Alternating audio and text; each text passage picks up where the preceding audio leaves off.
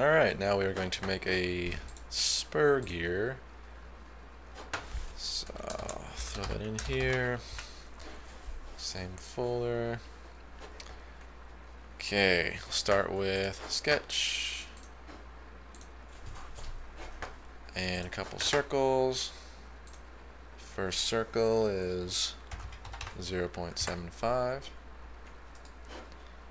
Next circle is 1.65.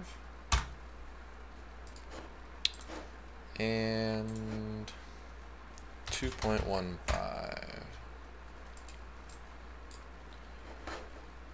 Okay, we'll do a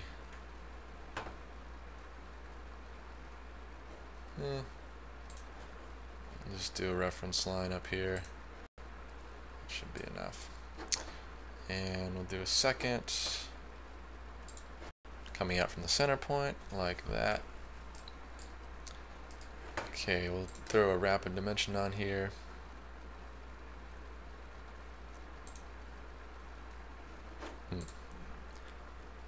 Angular. Okay, so that's at 23. So depending on the size of your gear, you'll have to kind of calculate what you want this to be. In this example, we'll do a 12-toothed gear. So I've just divided 360 by 12 to get 30. And we're going to draw half a tooth essentially and mirror it. So we'll just do half of that, that 30 to get 15 for this. Alright. Let's also do a circle at 1.9. I think that may be helpful. Alright, so let's do a circle up here at the intersection of that 1.9. If we can get it to go on there.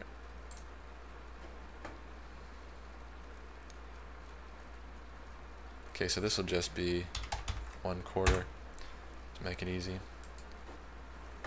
Okay, so that was 15, and this is a 1/4 circle in there. And let's see if this works. We'll just do a arc here from the sort of the edge of the circle on this side. We'll bring it up to the edge here. Point on, let's see, which side do I want? Probably that one. So we do want it to attach to the outer circle. And I'll just bring it up like this so it's kind of similar to that circle shape we drew, but it is tangent to that circle, like that. We'll see if that works. So yeah, just an arc right here, attached to this circle and the outside circle up here. Okay, now I can trim away some of this stuff that I don't need. Let's make this a reference. Great, and now we will mirror that. Mirror the curve. So we're in connected curve, so it guessed that we wanted this one too, so it just has picked those two. And the center line will be this line that we picked. So now it has mirrored these over to this. Okay, that's fine.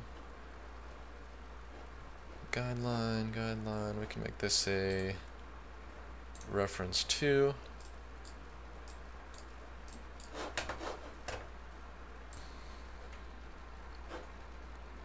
Alright, now we'll need, let's make sure this worked right. Looks alright.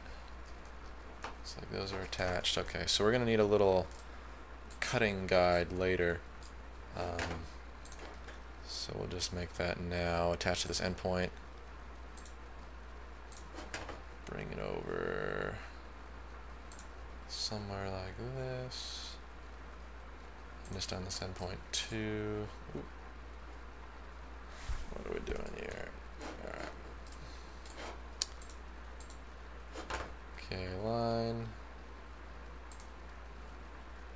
Start point is fine, and then just bring it straight up to here, anywhere, and trim off this extra.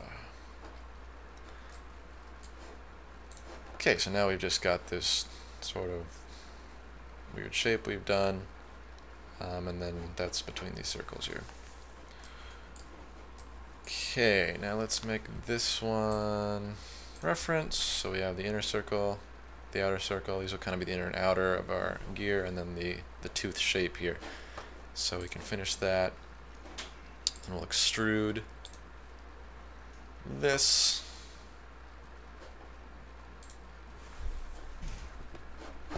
Actually, let's see if we can do this first. So we'll do a single curve, we'll do the inner one, and then we will also do the outer next. So pick the inner first and then pick the outer, and that way it'll cut out your center but still draw everything else right. Actually, well, we'll just cut that out. Okay, so now we've got, I've just flipped that around, and now we've got our tooth shape. So we'll just cut that out with extrude. Single curve again. Just go through and pick these shapes. If it's gonna let me do that.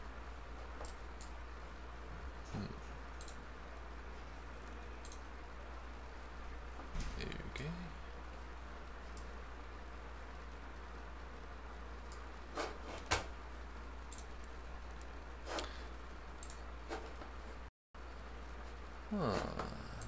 Oops.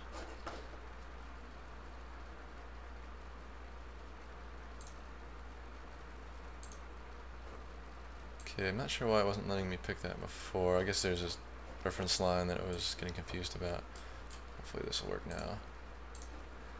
So same thing, just extrude. I'm just going to pick this profile thing that we just made before, and we'll subtract that out. And we'll go through all. That should be fine. Okay, hopefully that works. Alright, so there's our tooth shape.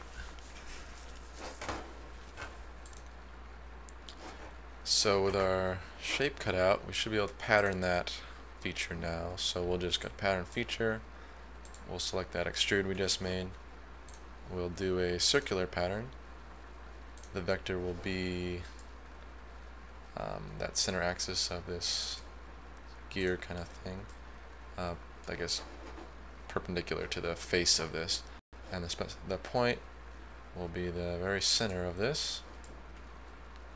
Okay, it is 12 teeth in the gear, and there is 30 degrees between each one, so that should be correct. Okay. Looks good.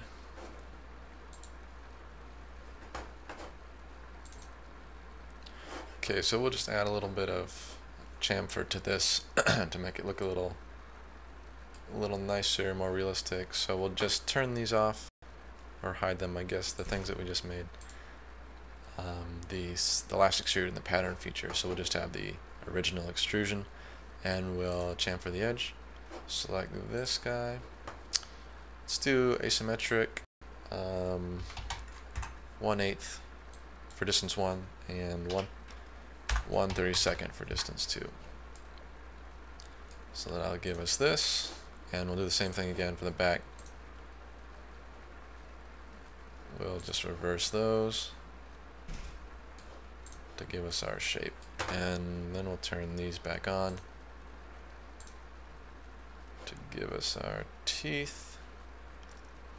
Okay, these just need to drag these up above those last extrudes to put them in there like that.